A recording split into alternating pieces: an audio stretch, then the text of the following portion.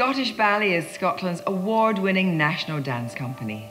The company presents world-class dance performance throughout Scotland, the United Kingdom and further afield.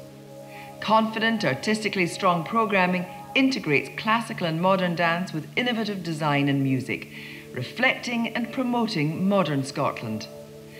Scottish Ballet produces a wide range of work, including full-length narrative ballets, signature pieces by the best choreographers and new works.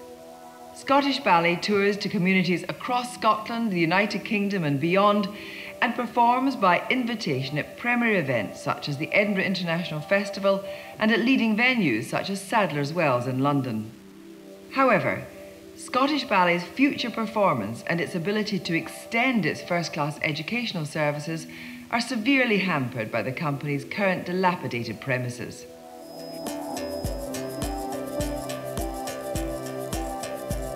A new project is underway to construct a tailor-made home for Scottish Ballet and also to provide dance studios for the west of Scotland's independent and community dance groups.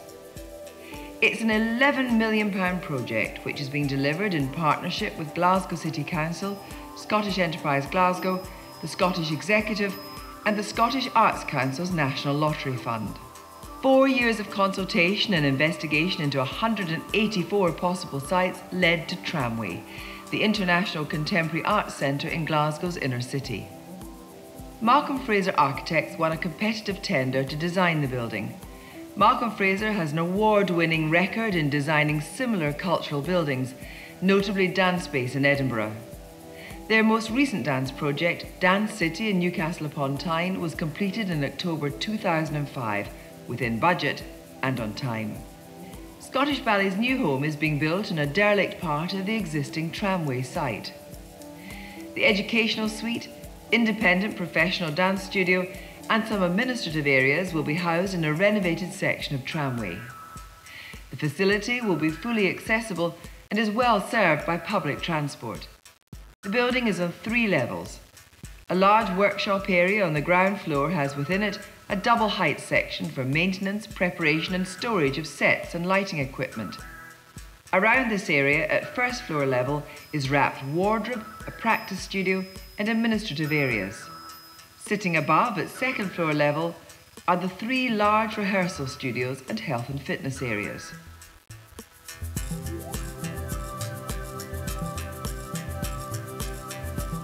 Scottish Ballet at Tramway will create a unique multi-arts production and presentation centre and on a scale unrivalled in the UK.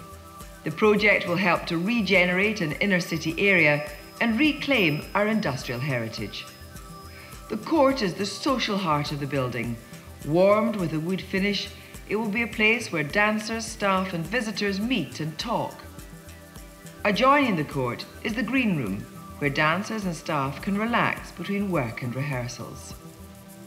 For every Scottish Ballet production, hundreds of delicate but robust costumes must be created. These are made, maintained and repaired in the wardrobe. Adjoining areas include storage for fabric, hats, wigs and shoes, as well as laundry, drying and fitting rooms. Space and facilities at Tramway will enable the company to improve dramatically the quality of its work. Scottish Ballet's music provision will be enhanced thanks to a dedicated music practice studio, an editing suite and reprographics and archive areas. For the dancers, a suite of 3 rehearsal studios and a practice studio will enable simultaneous rehearsals and allow more work to be created and better prepared. Natural light diffuses across the dance studios from high-level windows and skylights, which also provide fresh air ventilation.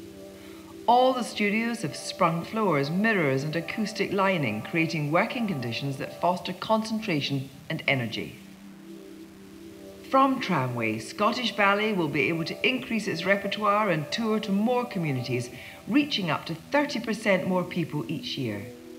For the first time, the full company of dancers will be able to rehearse together in one space, allowing them to do full runs of work in preparation for the stage.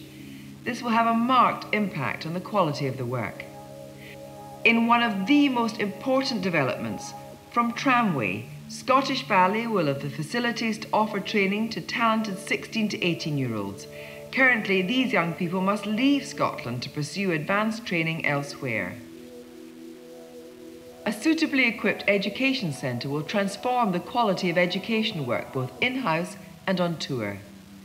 In the first year, an estimated 11,500 young people will participate in educational programmes. People of all ages and abilities from across the UK will engage in workshops, demonstrations, collaborative art projects and other activities that have been developed and launched here.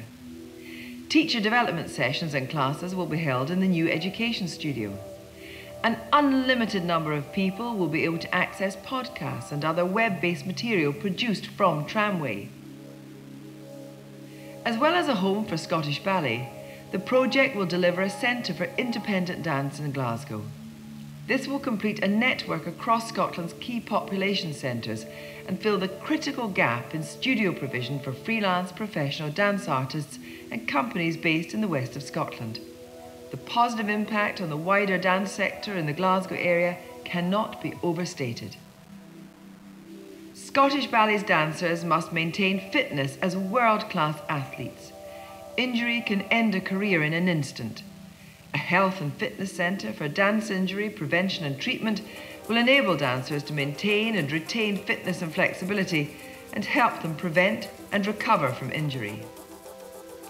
Detailed projections show that Scottish Ballet's Tramway building will cost just £1,400 per square metre, compared to between £2,300 and £4,500 per square metre for other specialist dance facilities that have opened in the UK in recent years. It's a terrific project. Thank you to those who share our vision and who've supported us so far. In order to complete our project, we still have to raise £1.8 million from private sources. I hope that you will join me, Kirsty Wark, in supporting this outstanding project for Scotland and the United Kingdom. Thank you.